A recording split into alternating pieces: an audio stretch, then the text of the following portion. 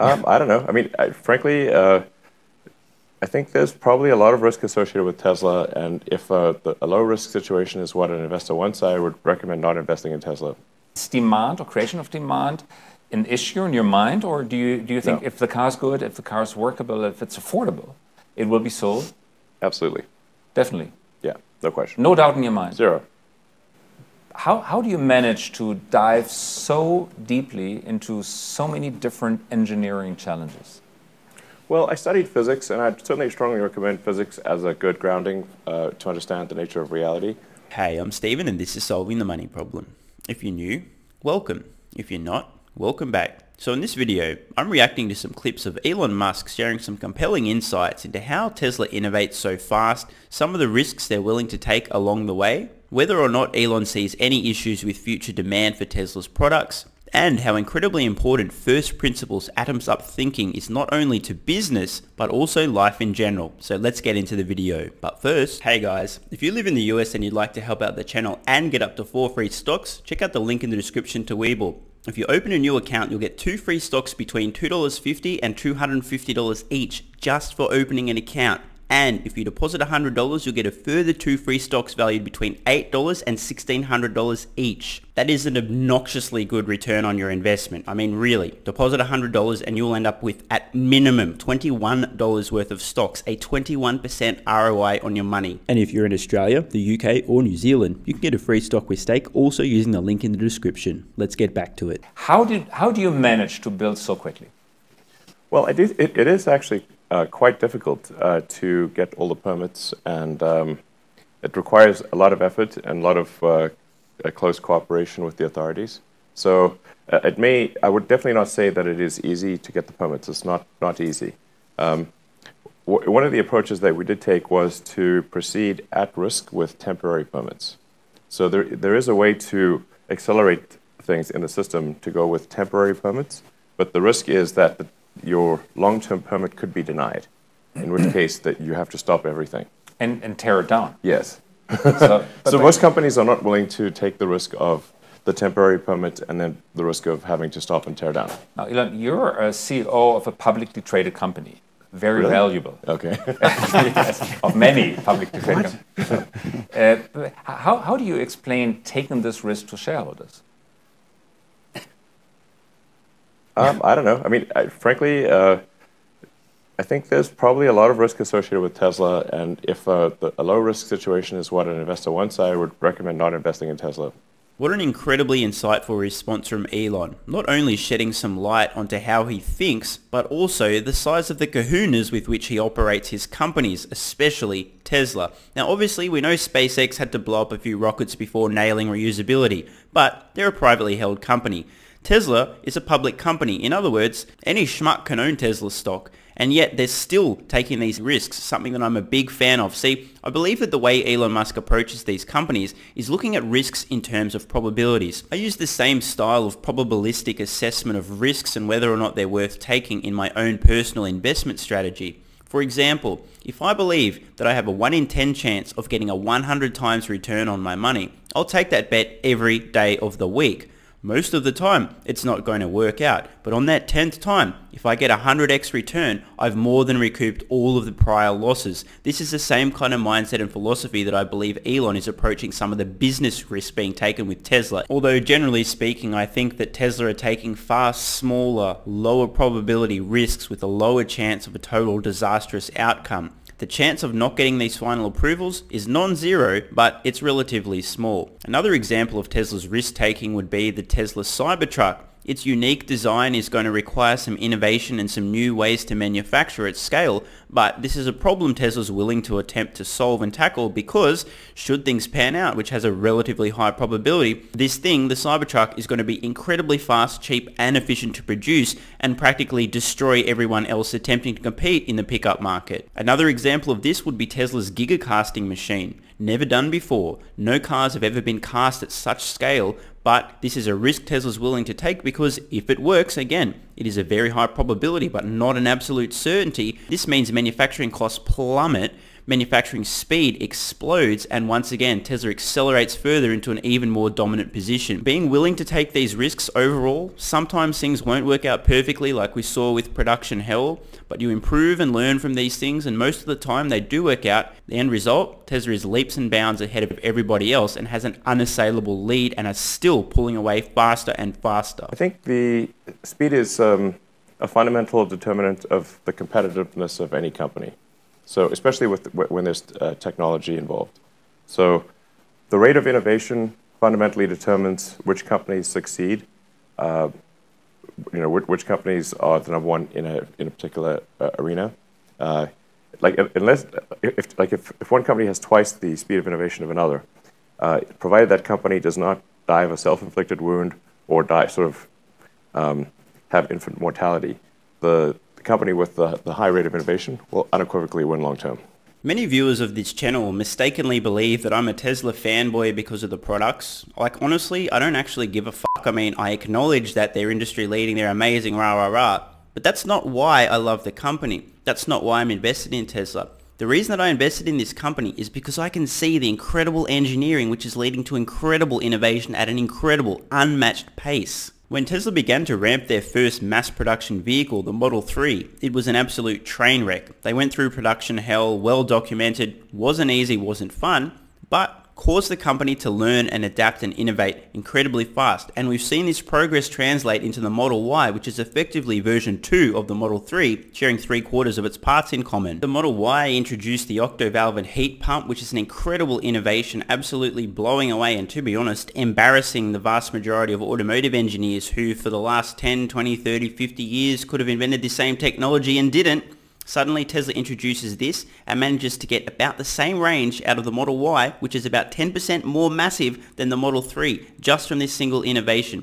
Truly incredible. Not only that, but we also learn about the huge casting, which has replaced hundreds of parts and processes. And eventually the vehicle is going to have a rear casting and a front casting and cell to pack for the actual battery pack, producing a huge portion of the vehicle in just a few gigantic cast pieces. In the span of just 3 years, Tesla's manufacturing techniques have gone from worst in industry to best, and they're still getting better. In fact, their pace of innovation appears to be accelerating.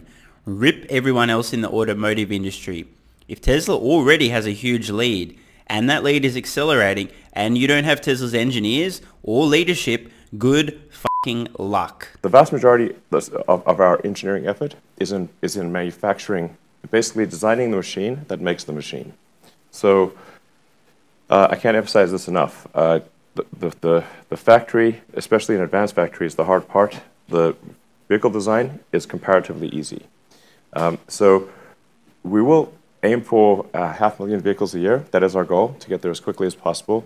The only limitation on growth is how quickly can we make cars that are high quality, high reliability. That's the only governing element on the rate of progress. But nonetheless, even with extreme effort, I think it probably takes us until, this is just a guess, until roughly the end of 22 to reach that level of production. Well, rip my Tesla production estimates. I had them around 500,000 units of capacity out of Berlin end of 2023. And I thought I was a Tesla bull. Is demand or creation of demand an issue in your mind, or do you think if the car's good, if the car's workable, if it's affordable, it will be sold? Absolutely. Definitely. Yeah, no question. No doubt in your mind. Zero. How come? Because creating demand is always a huge question on entrepreneurs' mind, but you seem totally confident that it will work. Absolutely.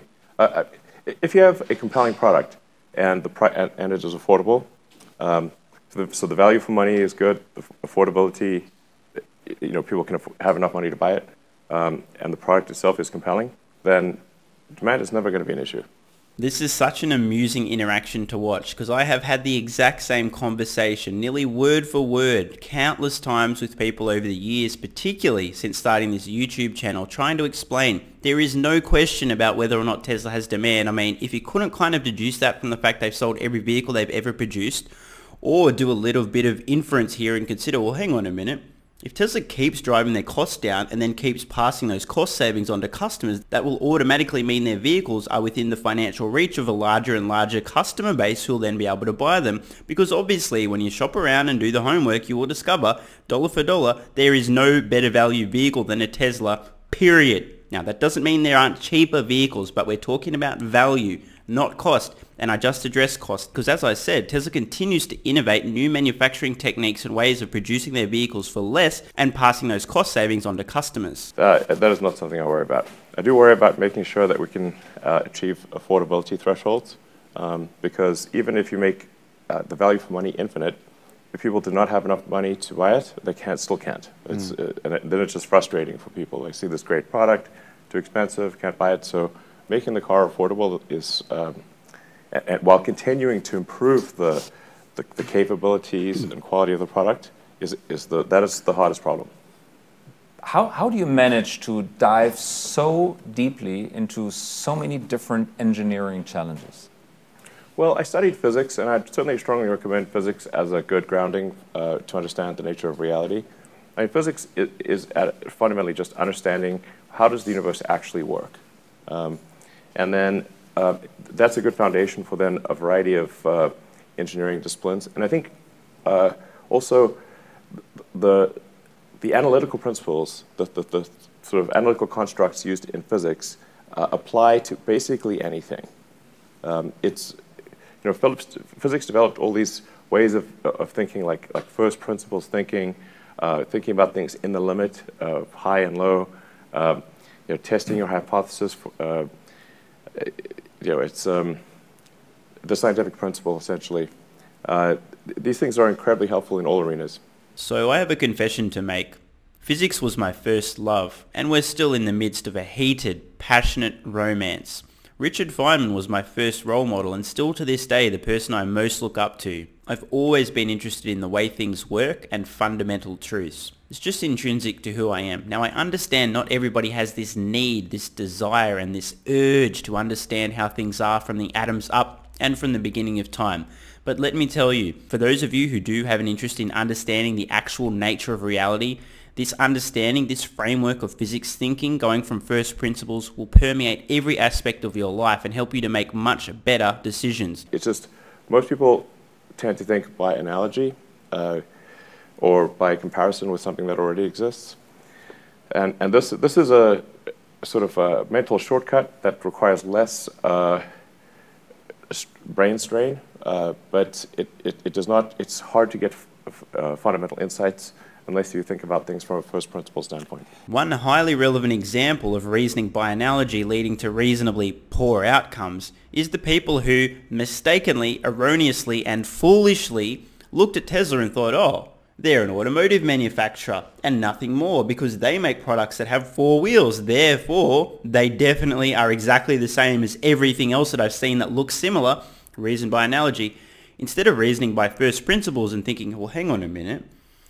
It does have 4 wheels, but the entire drivetrain's different. It doesn't have an internal combustion engine, but a battery, and those battery costs are steadily and predictably declining over time. Hang on a minute, the second most expensive component inside the things that this company makes are actually the computer, and computers are exponentially improving and exponentially decreasing in cost. Hang on a minute, the company, the track record, the execution, the culture, the leadership, this is not the same. This is what happens when you reason up from first principles rather than reasoning down by analogy. It's intellectually lazy to reason by analogy. Sometimes it can be semi-useful. But the truth is, if you really want to get to the fundamental facts of the matter, you must reason with first principles, bottom-up thinking.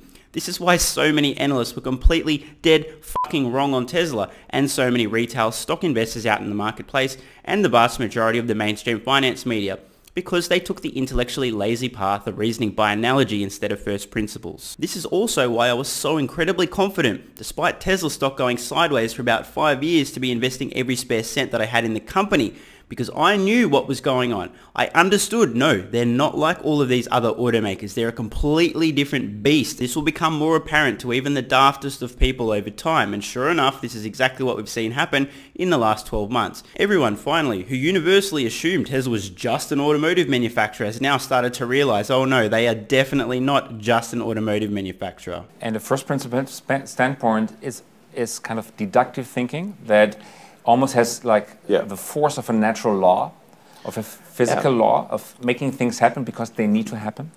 No, first principles thinking is just saying, okay, what are the most fundamental truths that we know about any given situation? Like the things that, at a very granular level, the sort of simplest building blocks that we're most convinced are true, and then you reason up from those fundamental axioms, and then it's just sort of cogent thinking would be another way to refer to it as. Say like, are these axioms believed to be the most believed to be true? Are they the most relevant? Do they necessarily lead to a conclusion? What is the probability associated with that conclusion? Because reality is really probability. It's not deterministic. It's not one or the other. When did you have the personal epiphany, understanding that this rule that comes from physics applies to the business world? I think it applies to everything, but I don't know. I think probably 95 or 94, something like that. While swimming, while jogging, under the shower, when did it hit you? Oh, well, I took 400 micrograms of LSD and about 2.5 hours into the trip I said, oh, hang on a minute, I'm not Elon Musk.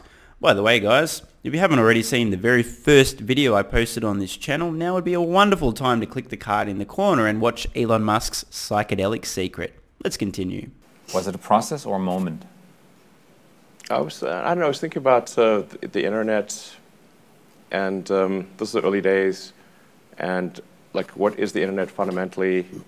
You know, it's not like a place you get email or post pictures or something. Really, the internet is like a nervous system for humanity, whereas previously communication was more like osmosis. In order for information to travel, somebody would have to call someone with a phone or write them a letter, and then that letter would be carried by another person to, by a series of people to the destination. Now, communication can happen instantly from any place in the world to anyone else, and does not need a human to carry it. This is sort of like, at a cellular level, you see, say, a primitive multicellular creature will just communicate by osmosis from one cell to the next, or diffusion, essentially. So, but once you have a more sophisticated organism, you have a nervous system. The speed at which information can travel is much faster, and the accessibility of information is fundamentally different. If you want, now with the internet, you could be, in the middle of the Amazon jungle with the internet, with a satellite connection, and you have access to all the world's information. And for those of you who haven't fully understood the implications of Starlink, you're now starting to get some insight. As somebody who was in the Amazon jungle around 2 years ago and experienced the severe lack of internet connectivity, I can completely understand. Just imagine having access to the world's information anywhere on planet Earth, in the depths of the jungles, in mountain villages, in isolated desert communities, and everywhere in between. This is going to be an absolute game changer. Access to information is the solution to just about every problem we face. Whereas previously, even if you lived in the Library of Congress in the US, where the most books are, you still would only have access to a fraction of the world's information. This is basically humanity becoming a superorganism to the degree that's not possible unless you have sort of essentially instant light speed communication from anywhere to anywhere, as opposed to osmosis, diffusion. Thus, humanity transforming into something like a bioorganism, or at least behaving to More the same rules. Like the speed of information flow, and just, in fact, even not just speed, but qualitatively, the access to information was so limited before. I mean, now technically, you could teach yourself anything. Previously, say, universities had somewhat of a monopoly on higher education, but now MIT has all of their lectures online. You can buy all of the textbooks. You can do the tests online. You can learn anything you want. Almost, I'm not sure what you couldn't learn online, but you can learn right now online for free more than someone who did a doctorate could do before. Mm. This is coming from a man, Elon Musk, who taught himself how to build rockets reading books. Not actually joking. Each of us has better access to information than the President of the United States did just a few decades ago. It really is an incredible time to be alive, and I'm so grateful to be able to experience not only this huge explosion in access to information and technology, but also to witness this generational company, Tesla, disrupting and innovating at a pace never before seen. I'm Stephen Mark Ryan. This is Solving the Money Problem, and I love you all.